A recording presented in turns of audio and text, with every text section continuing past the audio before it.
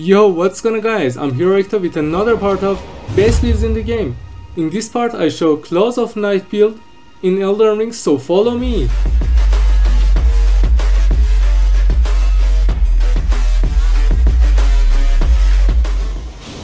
Okay everyone, for main weapon we have fantastic 2 claws and its name is Claws of Night. Deal high damage with too many daggers, and if you press heavy attack, throw dagger without use FP. But if you use the skill through too many dagger with 2 hands and add a shadow skill, and you can use it twice. And for left hand I choose Smith Script Shield.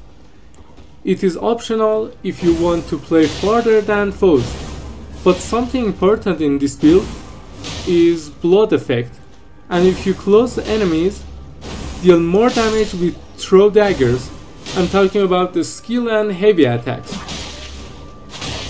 And we don't have spells or magic because you can play mid-range and melee with throw daggers and Smith Script Shield.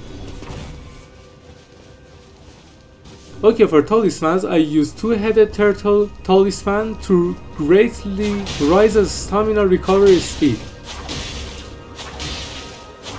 Second talisman is Lord of Blood to raise attack power when blood loss occurs in vicinity. And next talisman is Retaliatory Cross a Tree, enhance attacks executed after rolling or backstepping. And the last one is Millicent's Prothesis, boosts dexterity and attack power with successive attacks, and it's really useful for claws. Okay everyone, now time to show the armors, and don't forget to subscribe and like.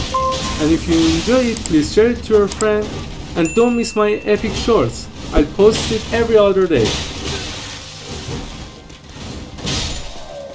Anyway, for helmet I choose a skeletal mask because it's stylish for this build. And for chest we have the Lida's armor, slightly strengthened attacks following a dodge, roll or back steps, as well as dash attacks. For arms choose Fire Knight gauntlets, and for legs I choose Hoslow's greaves for good armor. For flask I mix a 2 status, temporarily boost successive attacks power and stamina recovery speed.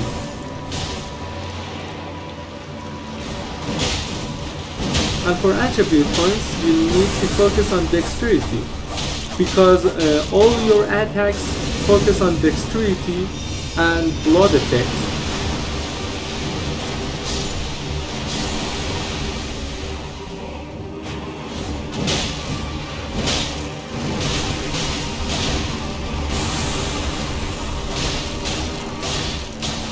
Okay, this is it.